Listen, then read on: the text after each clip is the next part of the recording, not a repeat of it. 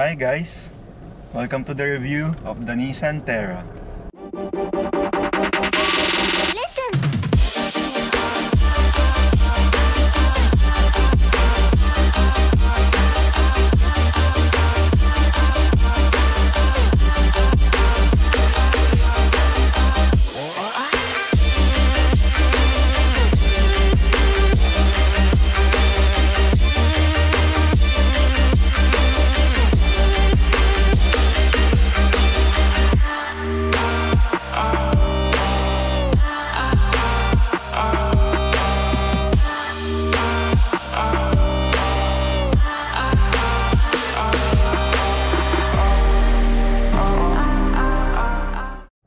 So today we're going to review the Nissan Terra VE.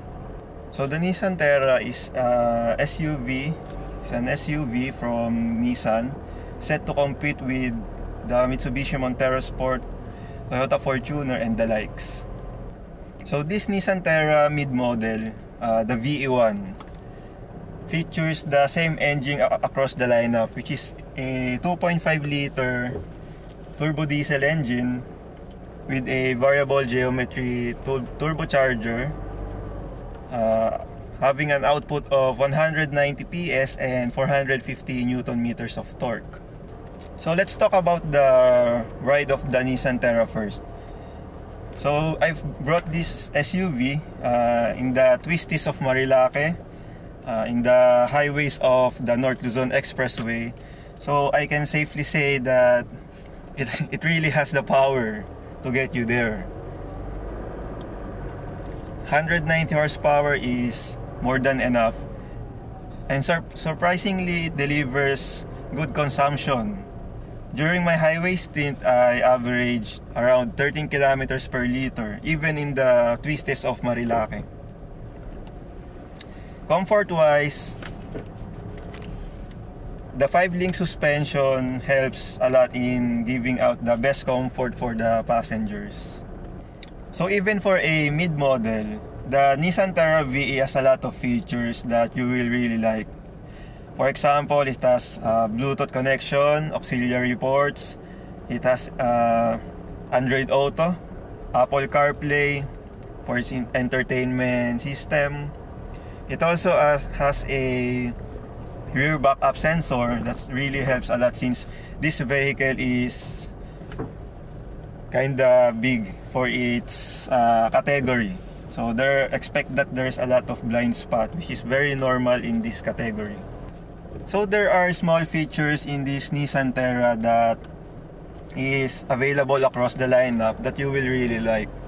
For example, in its interior, you can see the 12-volt socket across the dashboard, and there's also a 12-volt socket under the controls of the climate control.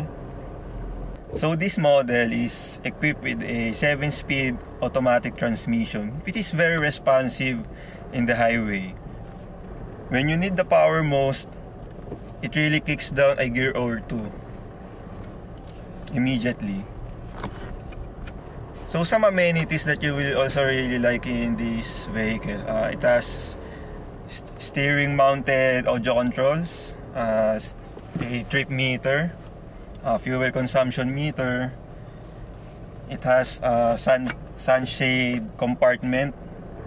Also, it has a headlight leveling system. So speaking of the headlight, this model is already equipped with an LED system and daytime running lights.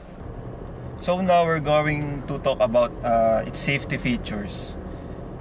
So the Nissan Terra for me is a very safe vehicle. For a mid-model variant, It already has an anti-lock braking system, electronic brake distribution, and even vehicle dynamic control. So vehicle dynamic control uses your throttle response, your accelerator, and also it applies brakes, so to control the vehicle in emergency situations. Also, the Nissan Terra already features front SRS airbags and also curtain airbags, to name a few. So now, let's talk some of the features from outside.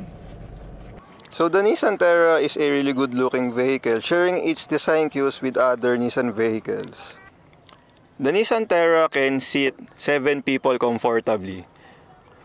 All in all, there are 10 cup holders, and there are also 4 aircon vents to cool the people at the back.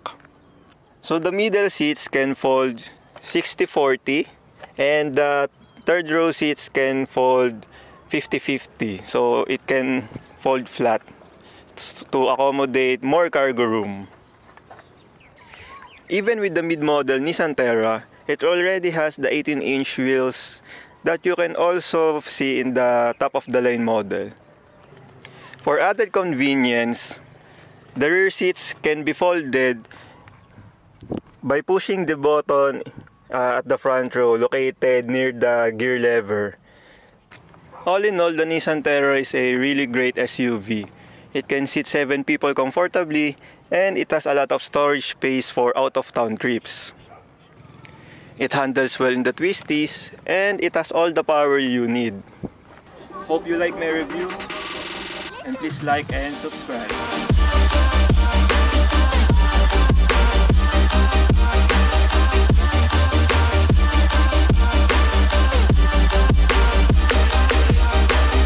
Shout out to Tito Jab and Tita Christy for letting me borrow this unit for my review.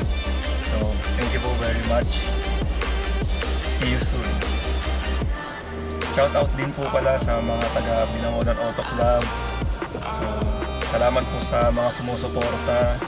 So, please subscribe and share the videos. Thank you.